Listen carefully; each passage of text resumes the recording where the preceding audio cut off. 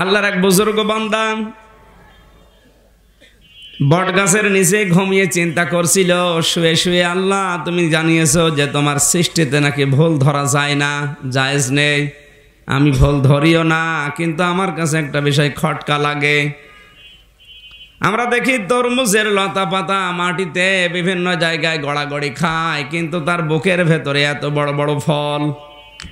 আর তুমি এই যে বিশাল বট গাছ, ফল দিয়েছো এতটুকু, এইটা আমার মাথায় ধরে না। আমার মনে হয় এখানে তোমার কোনো ভুল আছে, এই সিদ্ধান্তটা তোমার ঠিক হয়নি। আমি ভুল ধরছি না, কিন্তু তাকিয়ে দেখলাম তরমুজ আর কুমড়া সেখানে ধরে মাত্র লতা পাতায়, কিন্তু তার বুকের ভেতরে এত বড় বড় ফল হয়।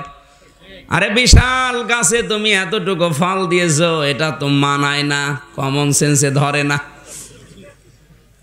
এটা বিজ্ঞানের মোস্ট আনসাইন্টিফিক, বিজ্ঞানের সাথে মিলছে না। হঠাৎ করে বাতাস মৃদু বয়ে গেল, একটা ফল বিকস্রুত হয়ে ওর কপালের উপরে পড়েছে। লাফ দিয়ে বসে বলছে, আল্লাহ আমি মাফ চাই, আমি এতক্ষণ তো ভুল ধরছিলাম।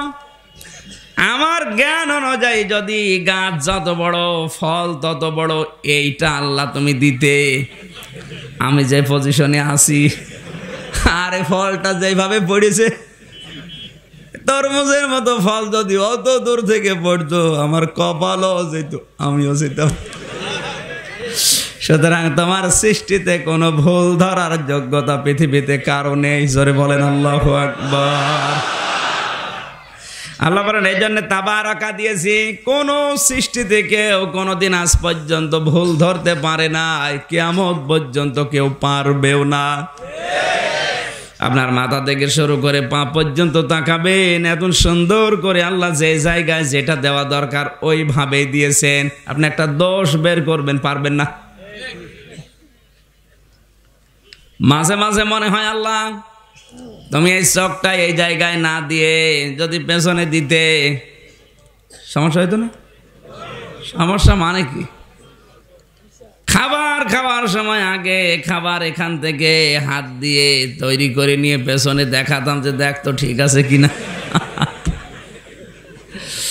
3.5 হাত বডির ভেতরে কোনো রকমের কোনো সমস্যা আল্লাহ রাখে নাই। এমনকি এই যে সমস্ত জিনিসগুলো দেখতে পাচ্ছেন জোড়া দেওয়া, এখানে যদি মনে করে কেউ আল্লাহ মাঝে মাঝে বাসে ট্রেনে যে ভিড় হয়, তো চলাফেরা করার মতো না, তুমি যদি এ সমস্ত জায়গায় নাট দিয়ে দিতে স্ক্রু, তাহলে খুলে খুলে এগুলো বস্তা বেঁধে মাথার উপরে রেখে দিতাম, এক কোণে বসে থাকতাম, কেউ নড়াচড়াও দিত না। আমার মনে হয় এই সিস্টেম যদি আল্লাহ দিত, কত মানুষ দুনিয়ায় তার পা তার হাত হারিয়ে ফেলতো, টের পেত না। এদেশের একজন আলেম বলছিলেন, বরিশাল যাবার সময় ব্যাটিং খেতা রেখে দিয়েছি, ঘুমিয়ে পড়লাম। মনে মনে ভাবছিলাম আল্লাহ এই লঞ্চে যে ভিড়, এত ভিড়ে তো সহ্য করা যায় না, গায়ের উপরে মানুষ চলে আসে, দাঁড়ানোর মতো জায়গা হয় না, যেখানে বসি ওখানে গোতা দেয়। তুমি যদি আমার হাতের ভেতরে পায়ের ভেতরে নাট বল্টু বানিয়ে দিতে, এইগুলো আমি নিজে বস্তার ভেতরে দিয়ে আমার মাথার নিচে দিয়ে শুয়ে পড়তাম, বালিশের কাজও হতো, আরামেও যাওয়া যেত। এই চিন্তা করে কখন ঘুমিয়ে পড়েছে। সারা রাত লঞ্চ গিয়ে ঘাটে ভেড়ার পরে অনেকে চিল্লাচ্ছে, আমার ব্যাগ, আমার হ্যান্ড ব্যাগ, আমার ওই জিনিস নেই। সবাই তো সবার চিন্তায় আছে। উনি তখন তওবা করছে, আল্লাহ আমারে মাফ করেন। আমার চিন্তা অনুযায়ী যদি এ সমস্ত জায়গায় নাট আর স্ক্রু থাকতো, এগুলো যদি আমি প্যাচ দিয়ে খুলে খুলে রেখে দিতাম, ঘুমিয়ে থাকার কারণে চোর যদি ব্যাগ নিয়ে চলে যেত,